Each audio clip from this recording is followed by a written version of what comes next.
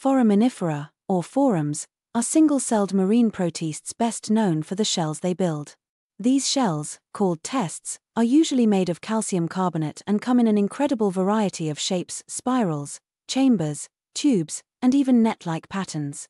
Most forams are only a fraction of a millimeter in size, but their detailed tests make them one of the most important groups in marine biology and geology.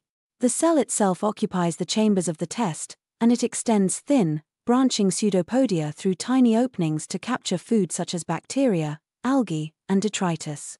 These pseudopodia also help the organism move slowly across sediments or float in the water column.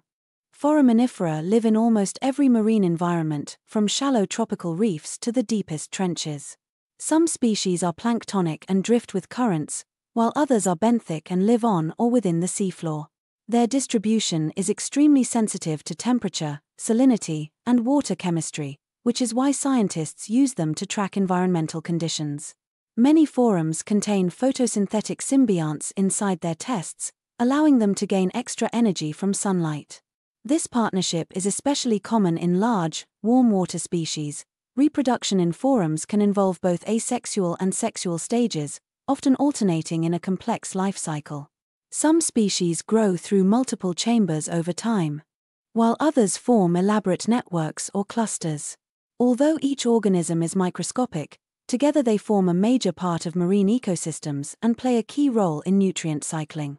What makes Foraminifera truly extraordinary is their importance to Earth's geological record.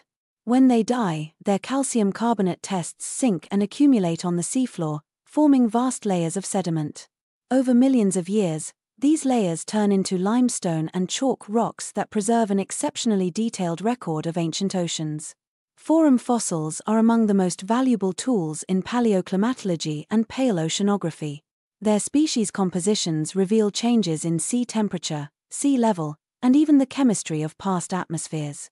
Because different forams are tightly linked to specific environments, they are also widely used in oil and gas exploration to identify the age and conditions of rock layers. Taxonomically, Foraminifera belong to the supergroup Rhizaria. They are divided into planktonic and benthic forms, each with distinct ecological and geological roles. Their evolutionary history stretches back more than 540 million years, making them one of the most continuous and informative fossil groups on the planet. Foraminifera show how a single-celled organism, no bigger than a grain of sand, are living storytellers of the ocean, silent, ancient, and scientifically priceless.